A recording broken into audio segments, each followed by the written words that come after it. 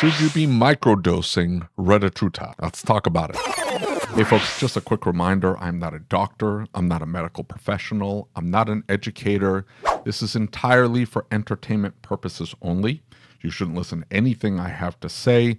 Definitely don't do anything that I did. I can only speak for myself and personal experience. Make sure that you listen to your doctors and your WHO overlords. That's it.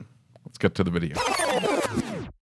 Now, if you haven't seen the videos circulating through Instagram, probably on TikTok and YouTube Shorts, there's a doctor or someone that calls himself a doctor that had a video absolutely go viral because he was talking about the fact that you should not ever microdose Retatrutide. And I like his videos. I find them hilarious. He will get on every single day on YouTube and record a video for 45 minutes or so. And for about 30 minutes of the video, he berates his audience and the medical industry and just about anybody that opposes him in any way, shape, or form. He flings insults, talks about how he's giving away all this information for free, and then he touts his paid programs. And then somewhere in there, he ends up injecting some good information. Now, occasionally he will throw out bits of information that just don't make any sense. For example, at one point, he said that Reta crosses the blood-brain barrier. Now, I don't know where he came up with that. I searched absolutely everywhere I could to try to find some evidence of it, and essentially everything that I could find said that the molecule was simply too big, that there was no evidence saying that that was going on. Now, the guy's making videos for 45 plus minutes every single day. And so he's going to say some wild shit every so often, and that was one of the things that he said. But occasionally he drops really good information, really interesting information as well. It doesn't mean that you shouldn't look it up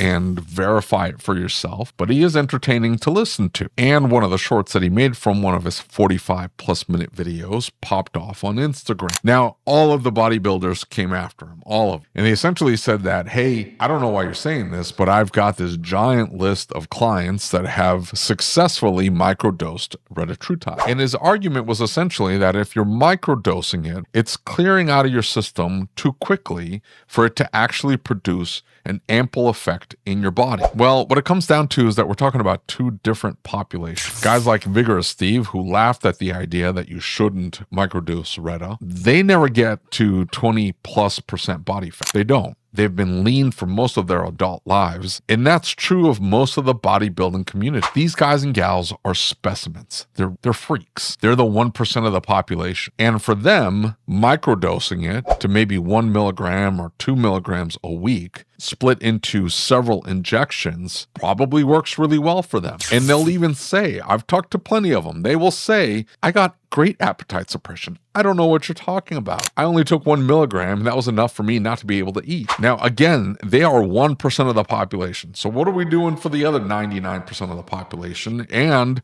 the people that this drug was actually developed for? Now, for us former fatties or current fatties, and I can absolutely eat 5,000-6,000 calories per day without any problem. I can pound down whole pizzas, fast food, on and on and on I could go. I don't do it anymore, but I can still, and I did in the past. For people like me, microdosing Reta does not work. It doesn't work. I need a full bulbous dose at the beginning of the week to get any kind of appetite suppression whatsoever. And even though it has a 6-day half-life, if I were to split it up into 2 or 3 injections, I just don't get enough in my system to suppress my appetite amply to not stay out of the food. I'm still going to want to sit down and eat a whole bunch. That's not the case with tirzepatide. With tirzepatide, I take 1 bulbous dose or even microdose it throughout the week, and it completely destroys my appetite. I just don't want to eat anymore. Reta just doesn't work the same way. So to get that ample appetite suppression so you can actually get into a calorie deficit and have it do what it's supposed to do, that is make you lose weight, you got to take that big dose at the beginning of the week. Microdosing may work really great for bodybuilders. Guys that are at 12% body fat and they need to get down to 8. Guys that are at 8% body fat and are taking high doses of GH. For those guys, they're going to microdose and they're going to be successful at it. But you know what? They already have the discipline, they already have the mental fortitude, and they already have their appetites under control for the most part. These are guys that have never, at any point in their lives, walked around at 40+% body fat.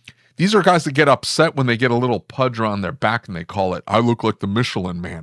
No, you don't, dude. At no point do you ever look like the Michelin Man. I don't care how fat you think you get. You don't look like the Michelin Man. I have looked like the Michelin Man. I see lots of people, the general public, the general population in America, go to any pool, go to any beach. Most of those guys look like the Michelin Man. That's what fat looks like. You with huge biceps and I don't know, 12 to 15% body fat, you can still see abs.